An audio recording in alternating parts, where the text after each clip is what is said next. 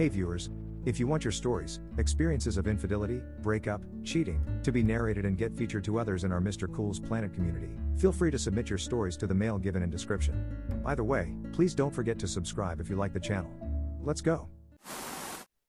Hello and welcome to Mr. Cool's Planet, where we share stories of love, heartbreak, and everything in between. Our goal is to create a safe and supportive space where we can explore the complexities of relationships and learn from each other's experiences. Thank you for joining us and let's get started. Story 1.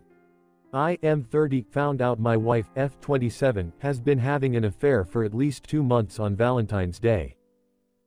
She has been acting different for a while now, skittish, attached to her phone, long gaps between the time she leaves work and the time she gets home. I had a feeling, but she would gaslight me anytime I questioned something strange as by saying that I was acting like she was up to something and it makes her feel bad. I would then write it off to my overthinking and push forward. This will be over soon, I tell myself. She graduates respiratory therapy school in April. I saw this as the finish line to the weird behavior and attitude. Fast forward to Valentine's Day. I treated her to shopping spree and dinner. Work has been going very well lately, so I've found a new hobby in spoiling her with clothes and shoes. Once we get home, I give her a full body massage and she falls asleep. As I was preparing to go to bed, I have the sudden urge to go through her phone. And on Instagram I find that she has been emotionally and sexually involved with a coworker. In the hospital and in the hospital parking garage. He has been trying to cut it off. She has been chasing him, telling him that she misses him. It shattered me. She was speaking to him like she used to speak to me, using my nicknames, my memes. She said they only had penetrative sex once and it lasted 1 minute, because it was in a closet and they got nervous. Other times it was other actions. We have been married for 1.5 years. Part of me wants to ruin her. Report her to her job, have her fired and kicked out of her RT program. Other part of me wants to try to understand and fix it. I love her so much and have centered my everything around her. But I can't stop thinking about it, the messages, the lies, visualizing her getting railed out in a closet. I need guidance. Is being so early in our marriage a sign that she never loved me? Or those that mean that there is plenty of life left to figure this out? Dude, I would like to say. She had no problem going behind your back for an extended period. It's over. If the guy wanted a long term with her rather than just some sexual playtime, you would be history. You are a home base. She showed you her real self, believe that. Earlier is always better. You do not want to be stuck with a family and reduced options with this person. Story 2. My ex had 10 affairs, with 9 of them with my coworkers, including my boss. To start, I am using a throwaway account because this is something that I don't want on my main profile.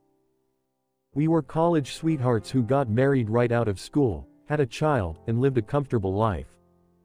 She worked for a large retail corporation's headquarters and I worked for myself. When I was nearly 30, I accepted a job at the same workplace as my wife, but we were in separate departments. Soon after I started hearing rumors that my wife was having an affair with a senior exec, which I literally scoffed at because I knew that it had to be false. It had to be just petty jealousy of her success that was driving it because I trusted her without question. I was naive. Fast forward 13 years and I found myself beginning to question her loyalty to our marriage for the first time. The trigger that I recall being the most significant was that she was always on her phone, and that she would protect the screen from me if I were to walk past.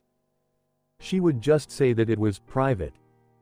Without belaboring this further, I did finally get to the point where I had to know what was going on and she was not willing to discuss, so I took it upon myself to do some research. This was when I discovered with 100% accuracy that she was in the middle of her 10th affair of our 21-year marriage, with 9 of the men being people that I worked with on a daily basis. One long-term affair with my boss. I was floored and completely broken. I proceeded to file for divorce, got through that painful process, and ultimately found and married my second wife. This is where it gets interesting. I have shared her with other men. Twice prior to getting married, and another time only a couple months ago. I know there will be plenty of people that will be disgusted. I understand that because I would have been right there with them, casting judgment, for most of my life. Somehow, I had become a person that I would have never expected. I very much enjoy my life and marriage, and fully expect for the sharing to continue. She gets to experience new men, and I love how it makes her happy. We have been doing this for 5+ years at this point, with a 4-year hiatus due to COVID and other reasons. Bottom line, this is not a situation where it happened last week and we don't realize the implications. This situation, and our marriage, works. I do often find myself wondering whether being a cuckold, or whatever people would call this, is due to the adultery experiences of my first marriage. My belief is that it was a trigger, but curious to other thoughts. Dude, listen. Difference is the first marriage was cheating, the second being an open relationship. This one is based on trust and the first was based on lies. She loves you and she chose you, though she may love other people, she chose to spend her life with you. I'm sure in an open relationship you've slept with other people too. But your heart belongs to your current wife. Story 3. My ex cheated on me. My ex-partner cheated on me, and as title states, I let it happen.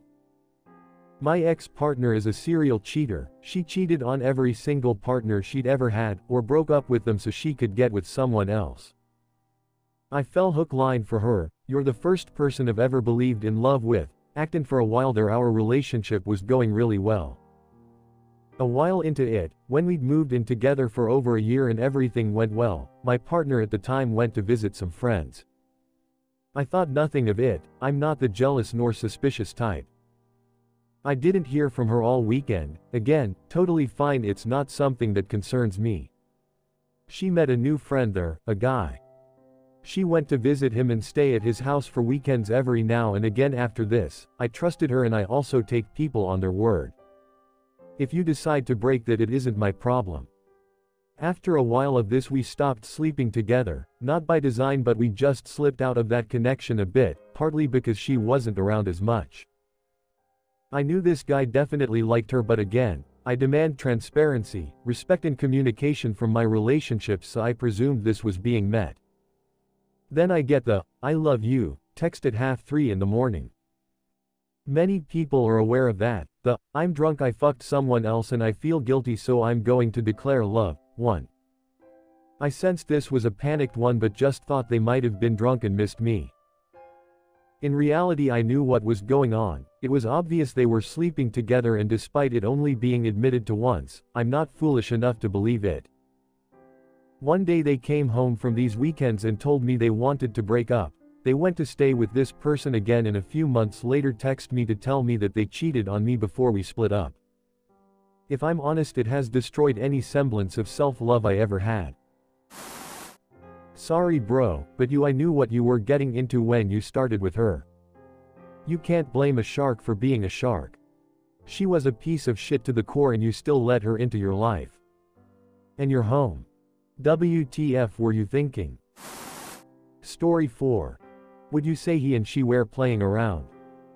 So I started dating a girl, let's say for a time scale start of November 2020, but had been hooking up few times previously before November, and we became official a week or two start of December after decide to have that talk.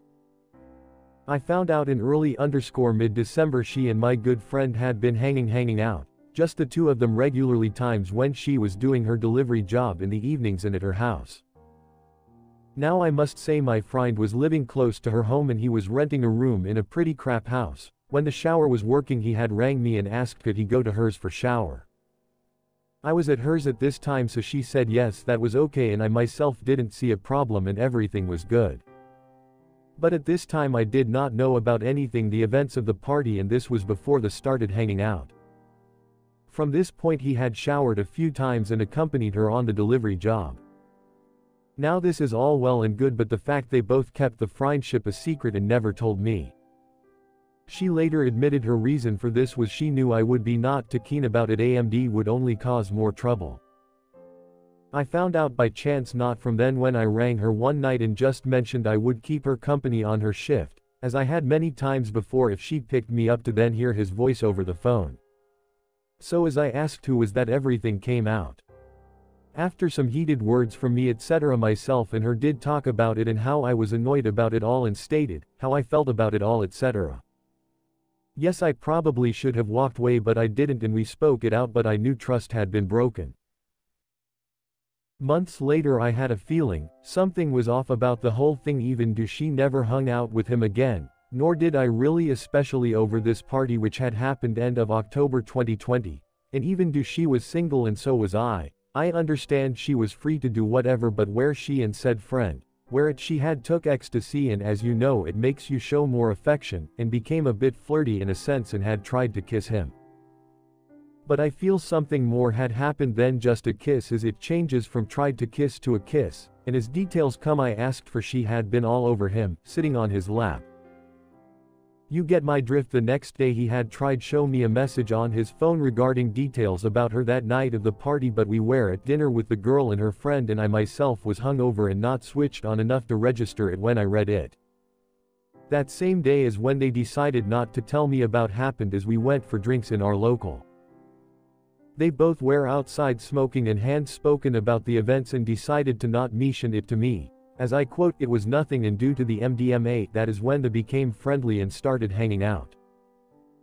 I understand we were not a couple early on when this happened, but if he and she felt nothing they done was wrong, then why hide it regardless, and especially knowing that it would cause problems as it did when I found out, as I feel I was lied to by the people close to me. Brother, don't be like a kid. Protect yourself by setting the standard high for a partner. They should never need the benefit of the doubt. Never. There's too many trustworthy people to tolerate sketchy behavior. Plus, if they lie or withhold information, then they destroy trust. Their excuse is not relevant because they are now a liar. Finally, sneaking behind your back and alone together at home, assume they were having sex. Story 5. Relationship of 5 years and now she had an emotional affair. My girlfriend J, 20F, betrayed me 19M the summer before we moved in together. Throughout the summer of 2022, she made a friend I'll call E who was her coworker at her summer job. They hung out alone together multiple times outside of work and I had complete faith that nothing was happening outside of my knowledge. When we moved into our condo out of state in August, the first started to have an unexplainable bad feeling, and over the course of the month that led to me breaking and checking her phone. This was the first time I had done this in our relationship, and I never wanted to be the type of boyfriend that felt the need to do so. What I found confirmed all of my worst suspicions. I had the first panic attack of my life. All of the messages between E and J were on Snapchat, meaning that I was only able to read the most recent 24 hours of conversation. In this conversation I saw good morning and good night texts, flirting, bikini photos being sent individually, sexual messages, evidence that she had been calling him daily without my knowledge, and worst of all, telling this boy she had known for 2 to 3 months that she loved him multiple times across the day. She had been drinking heavily that night and was passed out as I was reading all of these messages. I immediately woke her up and confronted her about it, and it was probably the most explosive argument I've ever been a part of. She denied everything, told me I was overreacting, and claimed that all it was texting and that she just didn't set boundaries with him. She refused to cut contact at first, but eventually did block him after I convinced her that it was the right thing to do if there was ever a chance of reconciliation. She claimed that despite everything she didn't want to lose her friend. I felt that I was still being lied to about important things, and the next morning I ended up in contact with E. I told him that he owed it to me to explain the sequence of events and the details of their relationship. I discovered from E that during their solo hangouts, she had allowed him to feel her up, kiss her neck and body, and just generally get as close to kissing without actually doing it. The messages I read and the behavior he was describing hurt, but also made me feel a visceral cringe. It reminded me of how I was when I was 12 to 13 years old having my first sexual interactions. The evidence he provided was the cherry on top, her bra that was left in his car.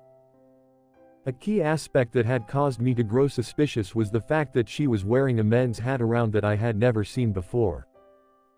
It was ease. When I told her that I found that weird, she essentially gaslit me into thinking that it was just a hat she asked if she could have and that it was no big deal. Looking back, I understand that she took the hat on the same day she left her bra in his car or around the same time. I learned that on one occasion that she told me she was going to clean her car, she had met up with E and allowed him to once again push the physical boundaries of our relationship. I brought up these things I had discovered in the form of general questions, and caught her in lie after lie after lie. It took me the entire day to get her to fess up and corroborate what E was describing to me.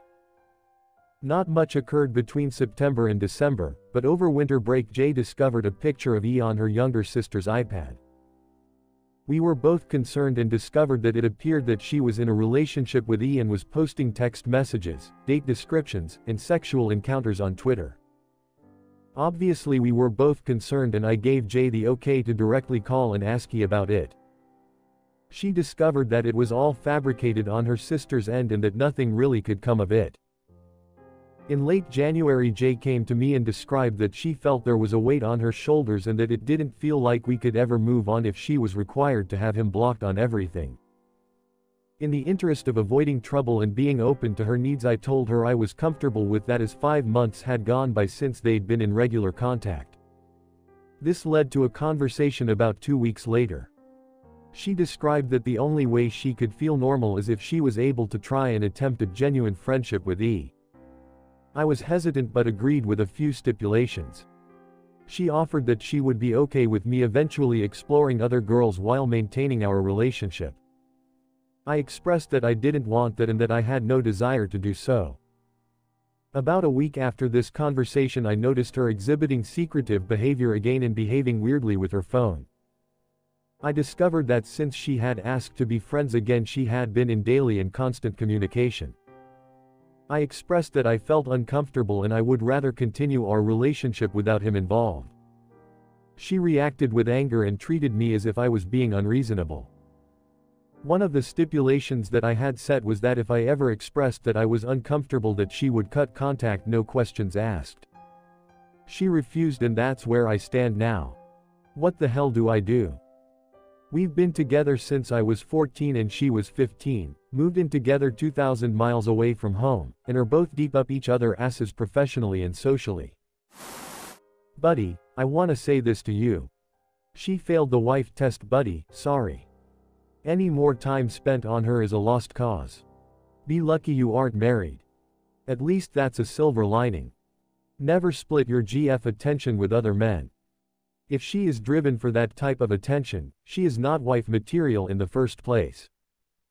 I got angry for you when you said, she didn't want to lose a friend, but she is okay to lose you. Fuck her. That's bullshit.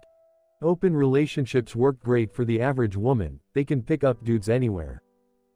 Guys, only the top 1% can really pull. The only reason it is on the table, is so she can continue to be with him.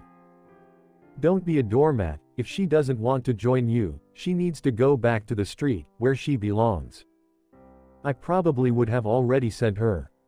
You know exactly what to do, it's just going to be hard. That's all for today's story. Thank you for watching and being a part of our community. If you have a story to share or want to offer support to someone in need, please feel free to leave a comment below. Remember, no matter what you're going through, you are not alone. Don't forget to subscribe and hit the notification bell to stay updated with our latest stories. Until next time, take care and stay strong.